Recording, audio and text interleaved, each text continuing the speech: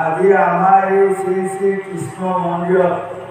মহান ভাগৱত অনুষ্ঠানৰ সমবেত হোৱা সাধু গুৰু বৈষ্ণৱ ভকত ভকতী যুৱক যুৱতী শিশু কিশোৰী সবাই এই মহান ভাগৱতৰ দুৱাটি আপোনাৰ সকলৰ মাজত কৈ যাম জানিব জানিলে যদি কিবা পিছ হয় আটাইখন আপোনাৰ সকলে ফুৰাই লৈ আমাকো দুটি জ্ঞান দিব বুলি সবাই চৰণতে মোক কৰিব থাকে। এতিয়া আজি আমাৰ মহান ভাগৱতে দেখুৱালে খবৰ ৰজাই বহুত তপস্যা কৰি গংগা দেৱীক নমাব নোৱাৰিলে আৰু দেৱৰীষি নাৰদে কৈছে যেতিয়ালৈ গংগা দেৱীক নমায় কপিল মুনি আশ্ৰমত তোমাৰ ৬০,০০০ পুত্ৰ শিলা হৈ আছে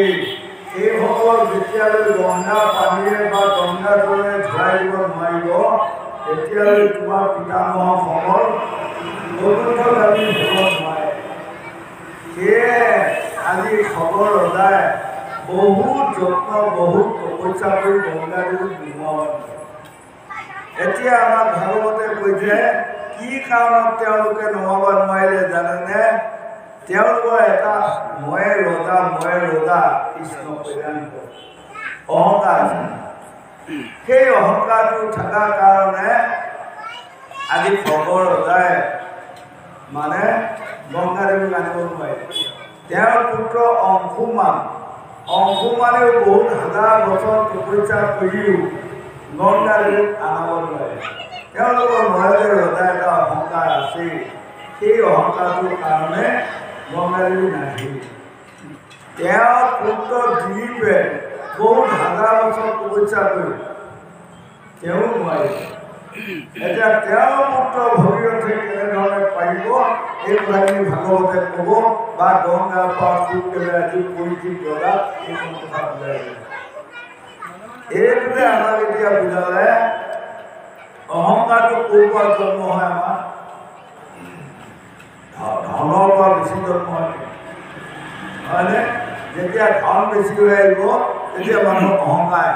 সি তাৰ পৰা পোৱালি দি ধনে পোৱালি দি বিদায় কৰিব হয় আৰু যেতিয়া কোনোবা এজন মানে বৰ ধুনীয়া ঘৰ বাৰী বনাব তেতিয়া বাহাদুৰ এটা আহিব অহংকাৰ হয় আৰু এজন মানুহ যেতিয়া বৰ ৰূপৱান বা ৰূপৱতী হ'ব তাৰ পৰা অহংকাৰ পোৱালি দিয়ে আকৌ জন্ম হয় গতিকে চাবলা আজি কেইবছৰমানৰ আগত এখন বৰ ডাঙৰ ভাগৱত হৈছে ভাগৱতত ৰাতিপুৱা গা পা ধোৱাৰ পাছত সেইজনে আহি কৈছে বলক গোসাঁই মোক দিওঁতে একাপ চাহ খাই আহিব মই যাম বুলি ভাবিছিলোঁ কিন্তু তেখেতৰ কথা সুৰবিলাক শুনি মোৰ বুকুখন কপি হয়নে ইমান অহংকাৰী মানুহ গছ যায় আৰু তেখেতে কৈছে কালি আজি যোৱা ৰাতি গোটেই ৰাইজৰ ভাত খাত মই দিছিলোঁ বলকচোন বলক মোৰ ঘৰ বাচ্ছা আহিব বলক তাৰ সু সন্থা দেখি পাছত মই বোলো গোসাঁই এতিয়া কিমান টাইম নাই মই পাছত আকৌ ভাগৱত হয়নে তাৰমানে তেওঁৰ ঘৰ বাৰীও বৰ ধুনীয়া গতিকে চাই আহিব কেনেকুৱা এতিয়া এই এসাঁজ ভাত যে আপুনি 5 পোণ চাউল খৰচ কৰি খোৱালে সেইটো কামত নালাগে আমাক কৈছে এই লোকৰ ভকতক আপোনালোকে অকণমান দান কৰি অহংকাৰ তাত নানিব যদি তাত অহংকাৰ মাজত সোমাই দিয়ে তেনেহ'লে আপোনাৰ পৰিণত সঞ্চয়টো নাশ হ'ব কোনোতে আমাৰ অহংকাৰ কৰিব নাপায় হয় ইপিনে আমাক মহাপুৰুষ শংকৰদেৱে কীৰ্তনত লিখিছে দেখিছানে ভগাত আকৌ মাধৱদেৱে সেইখিনিকে মানে ছবি সুৰেদি লিখিলে গোবিন্দ কিৰিবু যাদৱ ৰায় ব্ৰহ্মাণ্ডৰ ভিতৰত যত বস্তু আছে সমস্ত তোমালে তুমি যে ৰাইজত চাউল সাজ খোৱালা ৰঙালাওবিলাক তুমি স্বজন কৰিছিলা আন চাউলখিনি তুমি স্বজন কৰিছিলা আলুখিনি তুমি বনাইছিলা ভগৱানৰ বস্তু নহয় ভগৱানৰ বস্তু ভগৱানৰ চৰণত দিয়া তাৰমানে ভকতক দিয়া মানে ভগৱানৰ চৰণত দিয়া এইখন বিবাদান্তেও যদি আমাৰ অহংকাৰ আহে তেনেহ'লে হ'বনে কৃষ্ণ মন্দিৰত কোনোবা এজনে 2000 টকা দান কৰিছে কৰি পেলাই যদি পাছত কৈ বোলে কৃষ্ণ মন্দিৰ মই 2000 দান কৰিছোঁ মই 2000 দান কৰিছোঁ এয়া অহংকাৰ এইটো যে আজি আমাক দেখুৱালে এই অহংকাৰ মই এজন ৰজা আকৌ দিলীপে কৈছে মই ৰজা মোৰ ভক্তিত গংগাদেৱী তুষ্ট হয়েই অংশুমানে কৈছে মই ভাৰতৰ ৰজা গতিকে মোৰ ভক্তি গংগাদেৱী তুষ্ট হ'বই লাগিব মোৰ পিতামহসকলক তেওঁ মানে মুক্তি দিবই লাগিব এয়া অহংকাৰ কাৰণে আজি 3টা জন্ম বা 3টা পুৰুষে গংগাদেৱীক সোমাব নোৱাৰে এতিয়া আজি ভগীৰথে বৰ ধুনীয়াকৈ গংগাদেৱীক তুষ্ট কৰাৰ ভাৱ তপস্যা কৰাত গংগাদেৱী তুষ্ট হৈ আজি ভগীৰথক কৈছে এৰা ৰজা তুমি যি কোৱা মই তাকেই মানিব লাগিব তোমাৰ অহংকাৰ অভিমান অসূয়া একো নাই কল্যাণ সেইটোত মই পৰম সন্তুষ্ট পাইছোঁ তোমাৰ পিতামহসকলৰ অহংকাৰ কাৰণে মই তেওঁলোকক দেখা নিদিওঁ কিন্তু দেখা দিম হয়তো কথাহে হ'ল এটা কৃষ্ণ ঈশ্বৰে কৃপা কল্যাণ ভাল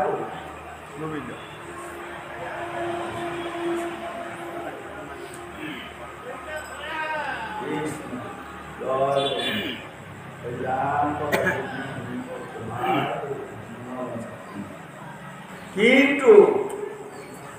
এটা কথা মই যেতিয়া এই গংগাত মই যাম কিন্তু মোৰ ধাৰটো কোনে ৰক্ষা কৰিব মোৰ ধাৰ আনে কোনেও ৰক্ষা কৰা ক্ষমতা নাই কিন্তু যদি শিৱই মোৰ পাতি দিয়ে তেনেহ'লে মই ৰ'ম নহ'লে মই আকৌ সাতপথাৰত যাবলৈ তোমালোকৰ পিতামহসকলক মুক্তি দিব মই নোৱাৰিম এতিয়া ভগীৰথ ডুমুৰত পৰি কান্দি কান্দি গংগাদেৱীক কৈছে হে মাতা আপোনাক সন্তুষ্ট কৰোঁতে মোৰ 4 ফুট গ'ল পিতামহসকল নৰকামী হৈ আছে আকৌ শিৱক প্ৰাৰ্থনা কৰি তপস্যা কৰি তুষ্ট কৰোঁতে আৰু কেইটামান পুৰুষ যাবগৈ মোৰ পিতামহসকল নিশ্চয় নৰকৰ পৰা উদ্ধাৰ নাপাব এই বুলি কান্দাৰ লগে লগে গংগা দেৱীয়ে তেওঁ মন্ত্ৰ এটা দিলে, ক'লে এইটো চুলুক লোৱা, তুমি 108টা বেলপাত দি যদি বহি একে জেগাতে তুমি শিৱৰ এই চুলুকটো গাই গাই তপস্যা কৰা, শিৱে তাতে তুষ্ট হ'ব। কি মন্ত্ৰ দিলে? আৰু সেই মন্ত্ৰটোকে এডাল বেল গছৰ তলত গৈ তেওঁ 108টা বেলপত্ৰৰ সৈতে মানে আহুতি দি পূজাটো আৰম্ভ কৰিলে। ওম বন্দে শিৱম তিৰ্ণনম পঞ্চাননম জটাধৰম চন্দ্ৰমৌলি গংগাধৰম অভয়মালা বিভূষিতম ব্যাঘ্ৰচন্দ্ৰ বিধানম সদাযুগ ধ্যানৰতম বিশ্ববিদু ফলপানি প্ৰণামে সদাশিৱম মহেশ্বৰ মহাদেৱম মহাপ্ৰভ বিভূততমম শ্ৰী শ্ৰী নাশকৰম সৰ্বভূতাং প্ৰৱৰ্তিতম মহাকল মহাগুরু গুরু বিষ্ণু মৃত্যুঞ্জয় মহানন্দ অসুভম বন্দে রূপটা বিশেষ ওম নমস্তে বিশ্বরূপায় নমস্তে গুরু মিত্র ত্রিপুর দেবতা কদায় নমঃ ওম নমস্তে নীলকণ্ঠায় নমস্তে গুহাহিনী নমস্তে বিশ্বনাথর হৃদয় হৃদয় নমঃ ওম নমস্তে ভোলানাথর ভূতনাথর নমঃ দেবতপত্রে নমঃ নমস্তে ওম কেশায় হরায় ভবায় নমঃ শঙ্করায় নমঃ নমস্তে সর্বরূপিণী ভীমায় সর্বায় নমঃ ওম কিবা খণ্ডায় পরমাত্মনে প্রভু একনাথ মন্দির পানয় পিনাক পানয় নমঃ পূর্ণম দৈত্যম গণপতি ভার্যা মহামায়া যচ্ছু কার্তিক নন্দনম যচ্ছু তম নমঃ বিদেশ মায়া মহাদধি মগ্ন মহাপকিলহম কাইমম দিনত্ব ধারি মোর বিকাশ নাস্তি মে পুনরম নাস্তি মে নির্মলস্যম স্থিতম নাস্তি মহ সহৎসমম কর্মস্য লগে লগে শিৱই আহি দেখা দি কৈছে কোৱা এই তেতিয়া শৰীৰতে আটাই এখন কথা পাতি কোৱাৰ লগে লগে গংগা দেৱী যিদিনা আহিব, প্ৰভু আপুনি যদি মাথাটো পাতি ধৰি তেনেহ'লে নিশ্চয় মোৰ পিতামহসকল নৰকৰ পৰা নিজ কৰি স্বৰ্গলৈ যাত্ৰা কৰিব পাৰিব। তথা এয়া হ'ল ভক্তি। সেইকাৰণে শিৱই শিৱপুৰাণতো কৈছে, মোক যদি কিনিব পৰা সম্পত্তি এটা আছে তাৰ নামে হ'ল বেলপাত। যদি মোক কোনোবাই মানে কিনিব পৰা ক্ষমতা এটা আছে তাৰ নামে হ'ল ভকতি। ভগৱান দৈৱকী নন্দন কৃষ্ণৰ দেৱকী নাৰদক কৈছে, মোক যদি কোনোবাই কিনিব পৰা ক্ষমতা আছে তেনেহ'লে ফুল আৰু জল, আৰু মোক যদি কোনোবাই কিনিব বিচাৰে তেনেহ'লে ভকতিৰ দ্বাৰাহে মোক কিনিব পাৰে। আৰু ধন টকা পইচা অহংকাৰেৰে মোক কিনিব কোনেও হয়। শিৱই যিটো কৈছে সৌভগ্ৰন্থই শিৱ হৃদয়ম বিষ্ণু বিষ্ণু হৃদয়ম শিৱ দুয়োৱে একে।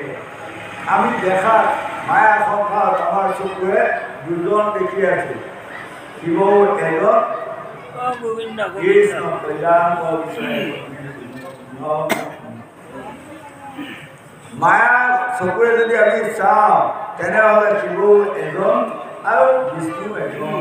আৰু জ্ঞান চকুৰে চালে বিষ্ণুৱে শিৱ শিৱই বিষ্ণু, হয়নে? এতিয়া এইকণ কথা এইখিনিতে ৰখাই উপদেশমূলক বাণী আইনা শেষসকলে আমাক কৈছে, সেই লোকসকল শুনা সভা সৰ পৰ মহাভাগৱত আঁতৰ পৰে ধৰ্ম আৰু নাই সংসাৰত সত্য যুগ ত্ৰেতা যুগ দ্বাপৰ 4 ভাগৰ 3 ভাগ গ'ল আদ্যত নমিক্ষা অৰণ্যত 60,000 মুনি 33 কোটি দেৱতা ব্ৰহ্মা দেৱৰ্ষি ঋষি নাৰদ আটাই বহি সিদ্ধান্ত দি গৈছিল কলিত নামে খায়। সত্য যুগে পৰে ধ্যান ত্ৰেতাত জয়ী পায় দ্বাপৰে ভক্তি পূজা কলিত নামে খায়। 4 বেদ 14 শাস্ত্ৰ 18 সুৰ আনে কলি যুগে নামে খায় পঢ়ে মুনি, হয়নে? গতিকে এই ভাগৱতৰ ধৰ্মটো কলিত মহান ধৰ্ম। এই কথাটো পৰিধি ৰজাই যেতিয়া কলিত জেগা দিছিলে 7টা জেগাত জেগা দিছিলে। প্ৰথম কি জেগা? প্ৰথম দিলে মদত, দ্বিতীয়ত দিলে জুৱা খেলত, তৃতীয়ত দিলে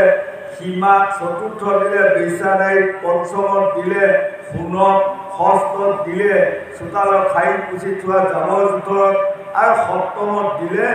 মছলা পিছা পাতা। এই 7টা জেগাতে তুমি কলি থাকিবা, হয়নে? আৰু তেতিয়া কলিয়ে শপত গ্ৰহণ কৰি কৈছে, আপোনাৰ পদে পদে আপোনাৰ বাক্য মানিম। আৰু এতিয়া মই এটি কথা কম, সেই কথাটো মহাৰাজ আপুনি মানি ল'লে মই বৰ সন্তুষ্ট। তেতিয়া কলিক পৰীক্ষিত ৰজাই কৈছিলে কোৱাচোন তেতিয়া কলিয়ে কৈছিল এয়াশী কথা আপুনি তথাস্তু বুলি কৈ যাওক কলিক যাতে মহান ভাগৱতৰ ধৰ্মটোৱেহে মোক কিনিব পাৰে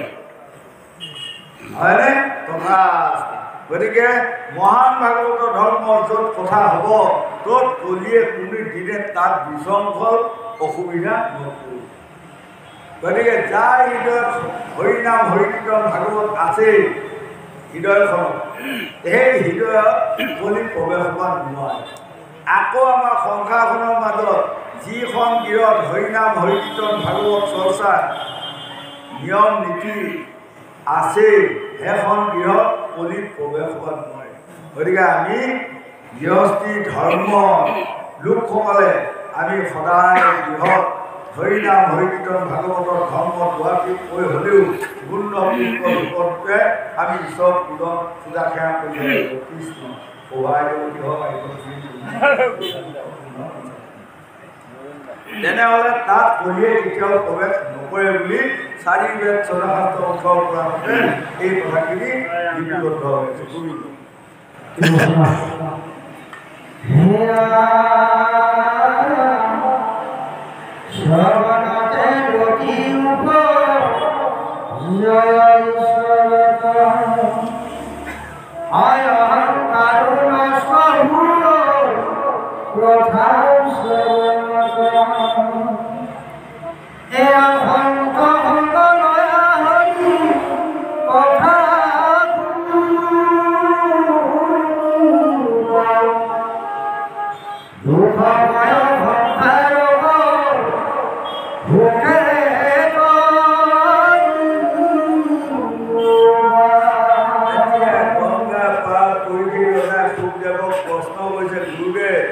আপুনি এবাৰ কৈ গ'ল ভকতি কৰিলে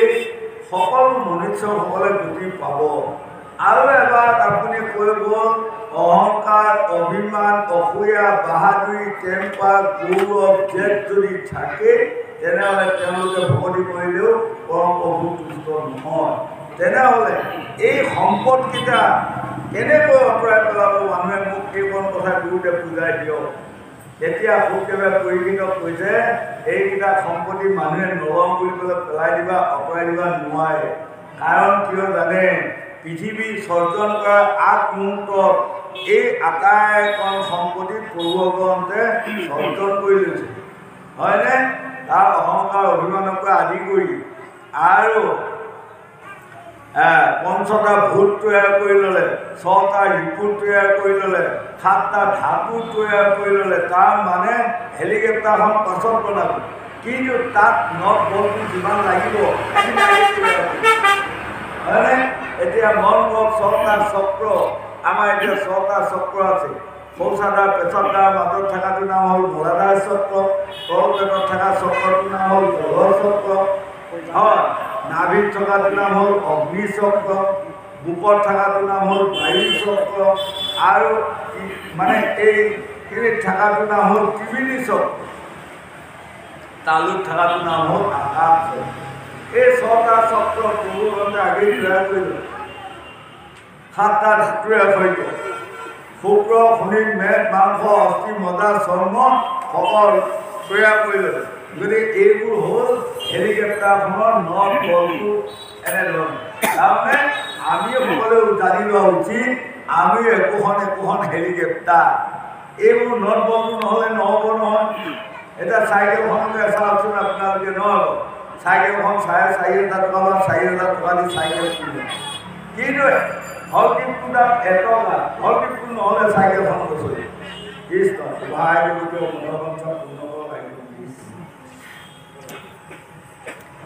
তেনেকৈ আমাক দেখুৱাইছে এইবোৰ হ'ল সেই ৰজা আমি দলিয়াই পেলাব নোৱাৰোঁ কিন্তু এটা কাম আজি আমাক দেখুৱালে শ্ৰৱণতে ৰতি উপজয় ঈশ্বৰত অহংকাৰো নষ্ট হৈ কথা শ্ৰৱণ নকৰ যিসকল লোকে সাধুগুৰু বৈষ্ণৱ ভগতৰ চৰণ ধৰি মাথাটো অভ্যাস কৰিলে ভগৱানৰ নাম গুণ কীৰ্তন শুনা গোৱা কোৱা সুবিধা হ'লে তেনেহ'লে তেওঁলোকৰ হৃদয়ৰ পৰা অহংকাৰটো নষ্ট হ'ব লাহে লাহে লাহে লাহে নাইকিয়া হ'ব লোকটো তেওঁলোকৰ ক্ৰমান্বয়ে নাইকিয়া হ'ব মোহটো ক্ৰমান্বয়ে নাইকিয়া হ'ব, কাম ক্ৰমান্বয়ে কমি যাব, হয়নে? আৰু ক্ৰোধটো ক্ৰমান্বয়ে কমি যাব, মদ মাৎসৰ্যটো ক্ৰমান্বয়ে কমি যাব। তেতিয়া সেইজনে যি মতে ভকতি কৰে তাতেই ভগৱন্তে তথাস্তু বুলি ক'ব। গতিকে এইখন বস্তু আমি ভকতৰ জৰিয়তে ইয়াক নিয়াম বুলি কৰিব পাৰোঁ। মায়া মায়া মায়া এই কথাটো যেতিয়া গংগাৰ পাৰ শুকদেৱে বহুবাৰ কৈ গ'ল, তেতিয়া আকৌ পৰীক্ষিত ৰজাই প্ৰশ্ন কৰিছে, গুৰুদেৱে যে মায়া মায়া মায়া মায়া কৈ গ'ল, তেনেহ'লে আমি মায়া কৰিলে আমাৰ ধৰ্ম নষ্ট, ভকতি নষ্ট হ'ব, আপুনি এইটোও কৰিব। তেনেহ'লে এইখন পৃথিৱীত ল'ৰাসকলে ছোৱালী, ছোৱালীসকলে ল'ৰা বিয়া সোমাব বা বিয়া কৰিব নালাগিব নেকি গুৰুদেৱ? মোক এইখন কথা বুজাই দিয়ক। এই বুলি পৰীক্ষিত ৰজাই প্ৰশ্ন কৰিলে। লগে লগে শুকদেৱে কৈছে, হেৰা ৰজা, ধন্য ধন্য ৰজা পৰীক্ষিত, তুমি মৃতকৰ সময়টো যে এনে প্ৰশ্নবোৰ মোক কৰিছা, তুমি ধন্যবাদ, তুমি নিশ্চয় আত্মাক বুজি দিব পাৰিবা। আমাৰ ল'ৰা ছোৱালীসকলে যে বিয়া হ'ব নালাগিব, বিয়া হ'লে যে মায়া কৰিব লাগিব, এই কথাটোও হয়। আৰু বিয়া কৰিব নালাগিব এইটো নহয়। যেনেকৈ এটা পদুম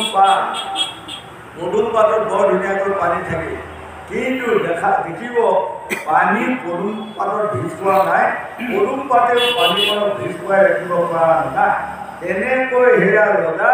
নাৰীসকল হ'ল এটা এটা পদুম পাত, পুৰুষসকল হ'ল এটুকুৰা এটুকুৰা পানী। যদি পুৰুষসকল সেই নাৰীত ভিজ নাখায়, সেই নাৰীয়ে ভিজ খুৱাই ৰাখিব নোৱাৰে, তেনেহ'লে তেওঁলোকৰ সকলো হ'ব। সেইকাৰণে হিন্দু আদি বাৰমুণিসকলে আমাক জ্যোতিষক কৈছে, সেইসকলক বোলে অমুকি দিব, হাতো টেঙা নহ'ব। তাৰমানে দুইটা হওক, ধন ধান কিনোকম কৰিব পাৰিব, পুত্ৰ আইতা ল'ৰা ছোৱালী নাতি নোলোৱা সংসাৰ আমাক লাগিব। সেইটো নহ'লে এইখন সংসাৰত আমি জীয়াই থকা একাংশ নহ'ব। ঘৰ এটা আমাক লাগিব, বিচনা এখন আমাক লাগিব, নহ'ব? আগৰ যুগত গৰম হ'লে বিচনী এখন লাগে, এতিয়া কি দৰকাৰ বিচনী, ফেন এখন লাগিব এতিয়া, হয়নে? যুগে যুগে অৱতাৰ হৈ আহি আছে। তেনেকৈ গতিকে আমাক কৈছে, এই লোকসকল লিপিবদ্ধ ক'তো নাথাকিবা। ভকতি যদি আপোনাসকলে কিতাবা বিচাৰে, ক'তো লিপিবদ্ধ নহ'বা, সীমা ক'তো নহ'বা। হয়, একেলগে আছে। চাওক, আমাৰ হৃদয়ত প্ৰাণবায়ু অপানবায়ু সকলো একেলগে আছে। জীৱ আত্মা একেলগে আছে, কিন্তু কাৰো লগত কোনেও গাঁঠি দি চিলমহৰ মাৰি বা আঠা খাই থকা নাই, কাৰো লগত কোনো থকা নাই, হয়নে? সময়ত নিজে নিজে নিজৰ কাম কৰি আছে আৰু সময়ত নিজে নিজে নিজৰ জেগাত গুচি যাব। এই কথাখিনিকে আজি ভাগৱতত বৰ ধুনীয়াকৈ আমাক বুজালে গোবিন্দ।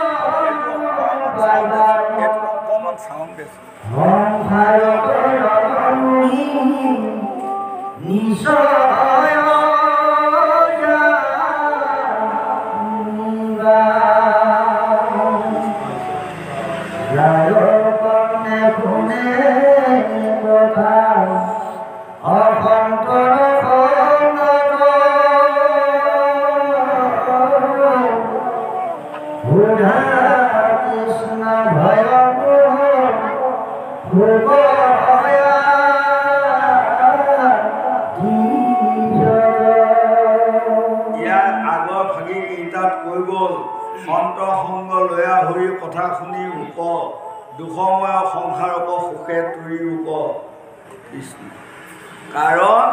আমাক কৈছে লোকসকল সংগ চিনি পেলাই, সংগৰ ৰংগ সংগৰ ধ্বংস, হয়নে? কালি পুৱা যদি আপুনি জ্ঞানী এজনৰ সংগ লয়, নিশ্চয় আপুনি জ্ঞানী হ'ব পাৰিব। আৰু কালি পুৱা যদি আপুনি অজ্ঞানী এজনৰ সংগ লয়, লাহে লাহে লাহে লাহে আপোনাৰ জ্ঞানটো নাইকিয়া হৈ শূন্য হ'ব। আৰু হোৱাৰ লগে লগে আমি দুখ পাম। অকণমান চাউণ্ড দিবা দিছোঁ। গতিকে আমাক এইখিনিত এইকণ বুজালে, আৰু এইকণ বুজালে আমাক কৃষ্ণ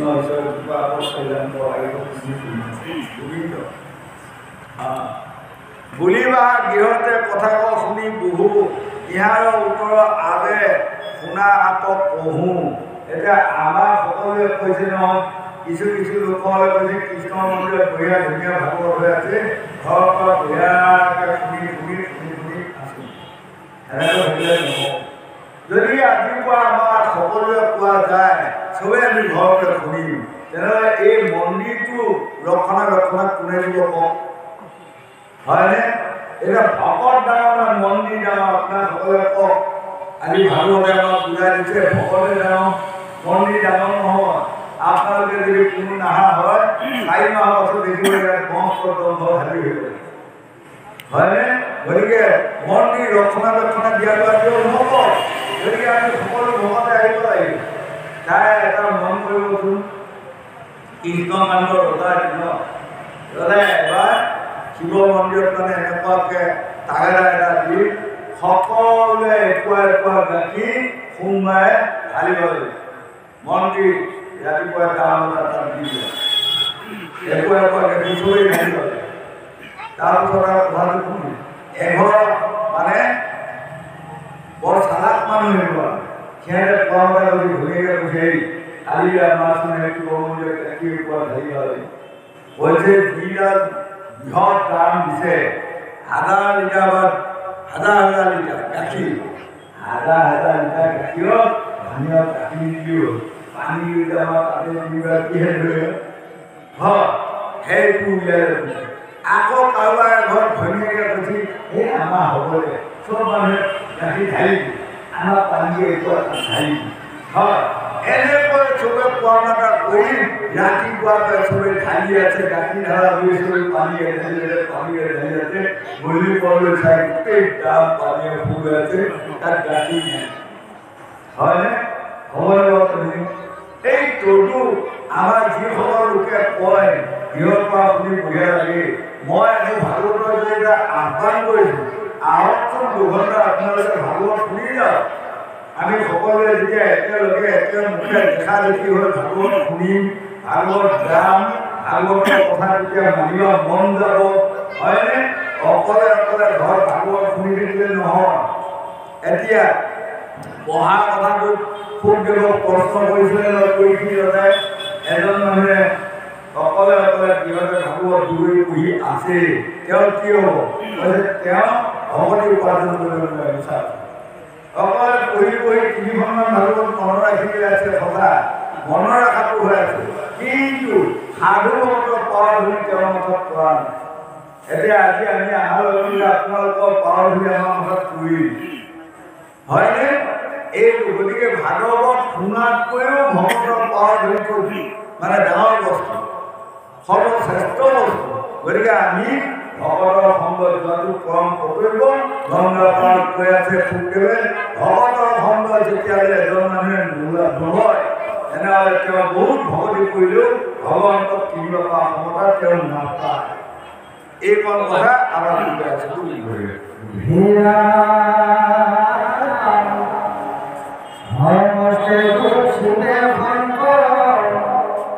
সমস্তরে ভঙ্গে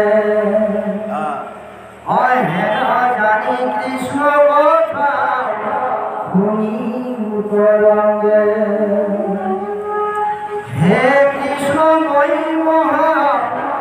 পরম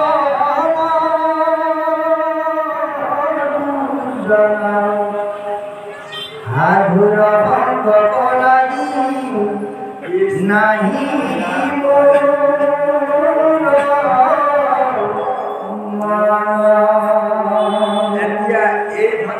কিমান ধুনীয়া কথা এটা ক'লে,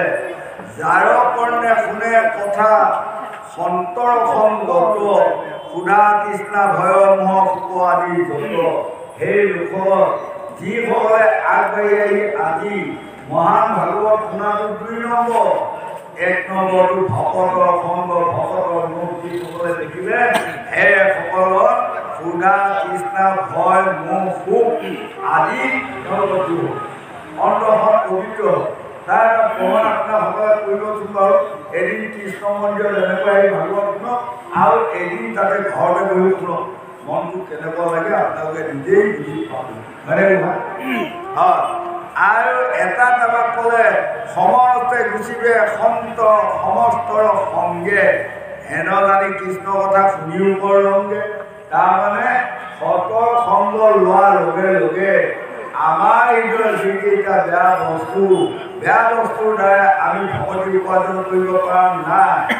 এইকেইটা বস্তু আপোনাৰ আপুনি ঠাণ্ডা ভকতৰ সংগ পোৱাৰ লগে গতিকে আমি ভকতৰ সংগটো আমাক এক নম্বৰ বস্তু বুলি দেখুৱাই আছো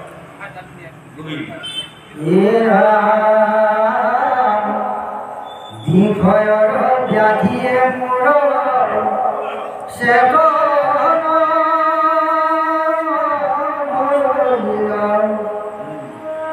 মনোৰথ পায়া অচিৰ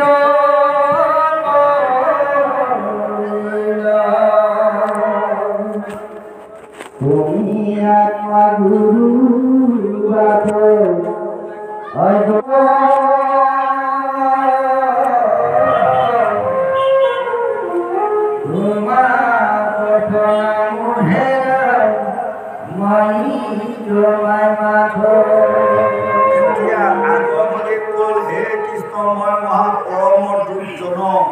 সাধুৰ সংগত লাগি নাহি মূৰত মন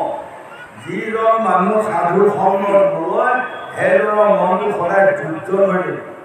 এক নম্বৰতে আমাক কোনে চলাই আছে জানেনে ইন্দ্ৰিয় বৰ্গৰ ঋতু ধাতু আমাৰ যিমান হাজাৰ বিজাৰ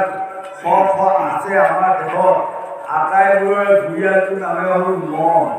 এইবোৰক মনে চলাই আছে আৰু যেতিয়া মনে আমাক ভাল পালে চলাব তেতিয়া যেতে যাওঁ তেতিয়া আমি আনন্দ শান্তি পাওঁ মনে যেতিয়া আমাক বেয়া পালে চলাব য'তে যাওঁ ততে আমি দুখ অপমান আঘাত কিছুমান মানে পাই মন বুলি কোৱা বস্তুটো সাৱধান হ'ব লাগিব সেইকাৰণে গংগা পাওঁতে সুখদেৱে পৰিচিত কৈছে হেৰা ৰজা সাৱধান হৈ শুনা কাক সাৱধান কৰিছে জানে আমাক পইচা আমি কাৰ পৰা সাৱধান হ'ব লাগে ইন্দ্ৰিয় বৰ্গৰ ঋতু ধাতু তাৰ দুই আলোচনা হ'ল মনৰ পৰা আমি সদায় সাৱধান হ'ব লাগে কাৰণ মনক নিদিবা লাই মনে লাই চাই খায় মনে ৰজা মনে প্ৰজা মনে বিচাৰে সাত ভাগ যা হয়নে এই মনটোক যেতিয়া আমি শান্তি দিব পাৰিম বা মনটোক পৰিচালিত কৰিব পাৰিম তেতিয়াহ'লে নিশ্চয় আমাৰ ঈশ্বৰে কৃপা নকৰা কোনো অৰ্থ নাই এই কথাকে ভাগৱতে বুজাই আছে কৃষ্ণ ঈশ্বৰ কৃপা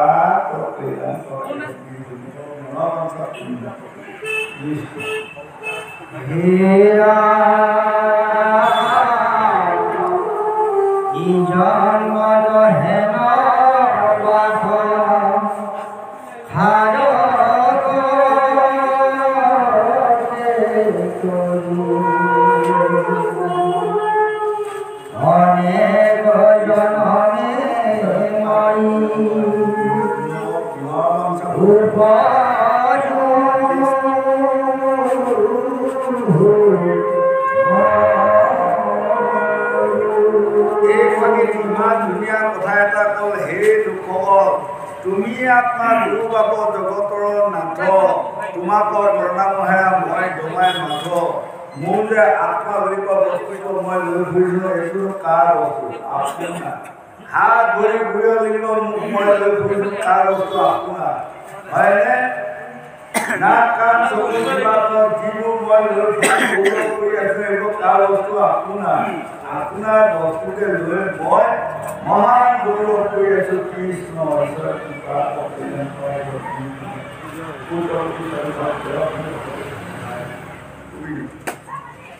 গতিকে আমাক ক'লে সেই লোকসকল ভগৱন্তৰ বাহিৰে একো নাই আমি সকলো সময়তে আমি ক'ব পাৰিব লাগিব মোৰ জীৱনটো মোৰ দেহটো মোৰ যিমান ইন্দ্ৰিয় বৰ্গৰ যিটো ধাতু আছে সকলো ভগৱানৰ সেইকাৰণে দেৱৰীষি নাৰদৰ আগত কৃষ্ণই কৈছিলে লোকসকলে যে কয় ইটো বস্তু মোৰ ইটো বস্তু মোৰ ইটো বস্তু মোৰ বুলি কোৱাৰ লগে লগে মোৰ দেৱৰীষি নাৰদ হাঁহিলে কাৰণ তেওঁলোকৰ নিজৰ দেহটো তেওঁলোকৰ নিজৰ নহয় হয়নে হিচাপ কৰিলে মই যে এইবোৰ কওঁ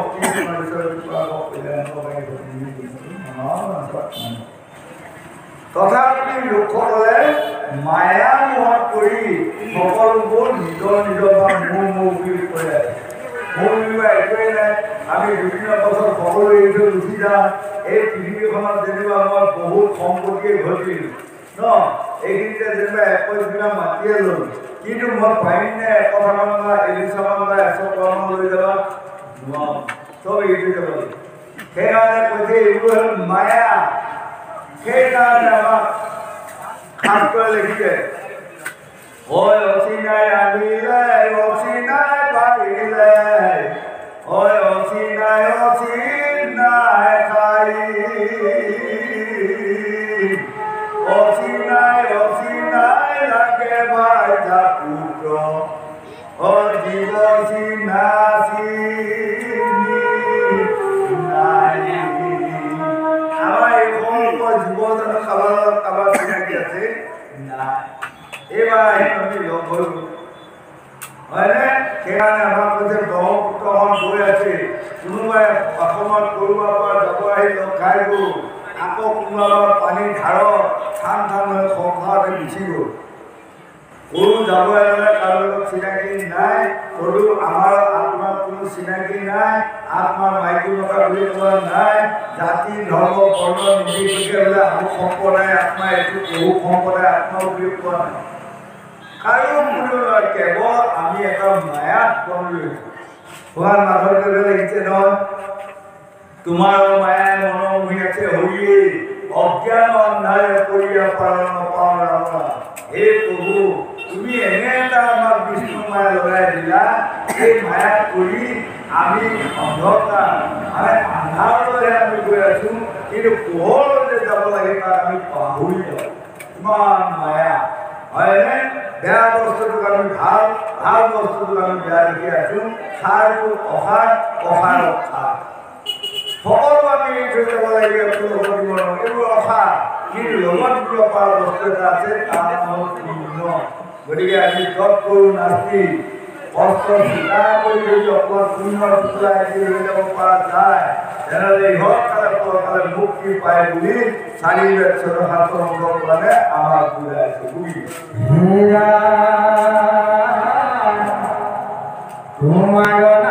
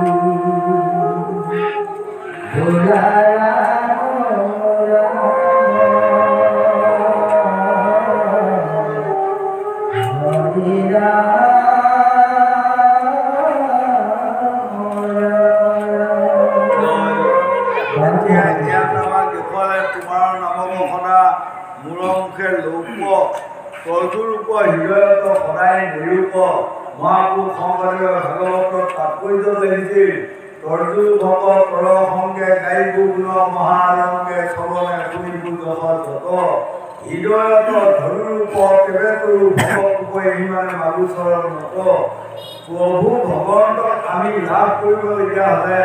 প্ৰভু ভগৱন্তৰ আঁতুৰিটো আমি পাব লাগিব সেইকাৰণে স্বামী বিবেকানন্দৰ বাণী গ্ৰন্থত লিখিছে মনুষ্যৰ জন্ম ধৰাটো লাভ ক'ত তাৰমানে মনুষ্যৰ জন্ম ধৰা এইটোৱেই লাভ হ'ব আমাৰ যিটো অসয় পুণ্য যদি আমি সঞ্চয় কৰিব পৰা যায় আৰু মনুষ্যৰ জন্ম এবাৰ পালে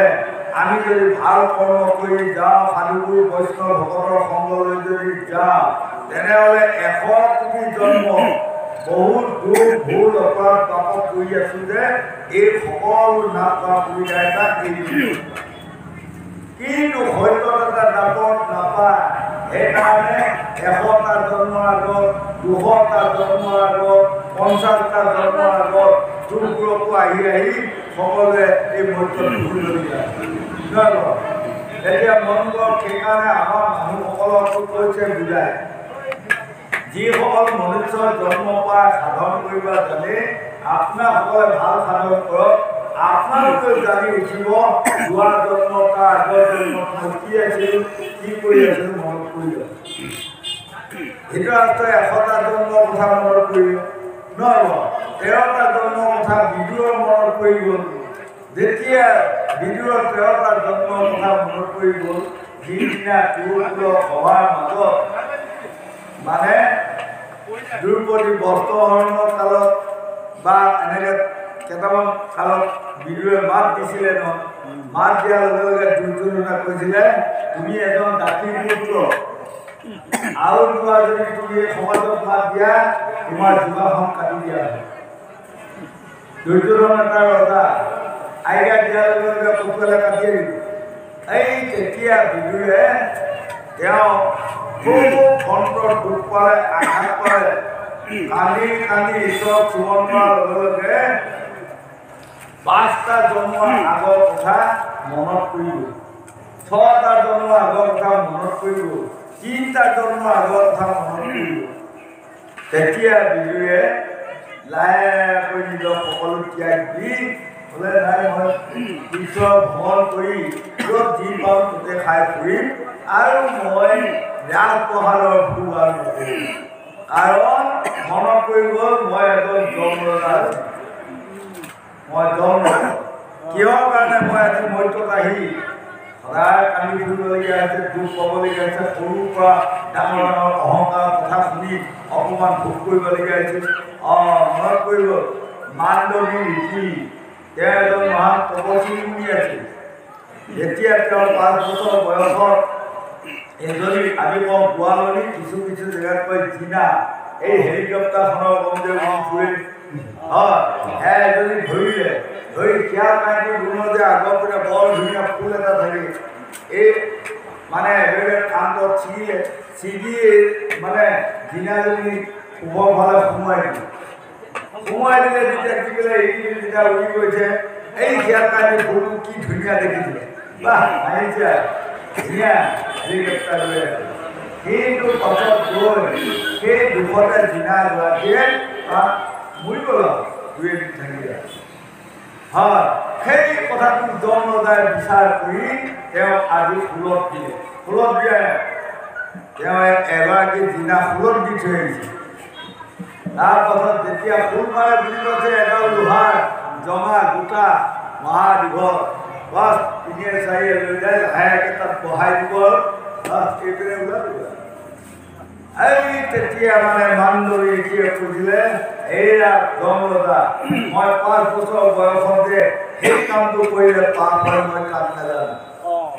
সেইকাৰণে মই সেইটো ফুল দিলে মানে কৰিলোঁ তাকো তুমি সমানে দি মোক আজি ফুলত দিলা তেনেহ'লে মই তপস্বী মুনি তোমাক অভিশাপ দিয়া হ'ল তুমি যমৰ গাড়ীখনলৈ গুচি গৈ মৰ্ত্যত তুমি দাসী পুত্ৰ হৈ যাব লাগে আৰু য'ত কান্দি কান্দি গোটেই জীৱন মই আজি ফুলত বহি যিটো কান্দোনৰ ৰোল এনেকুৱা বহুত কান্দোনৰ ৰোল আৰু তোমাৰ চব কৰা এই কথাখিনি বিদুৰৰ মনত পৰিব কৃষ্ণ হৰি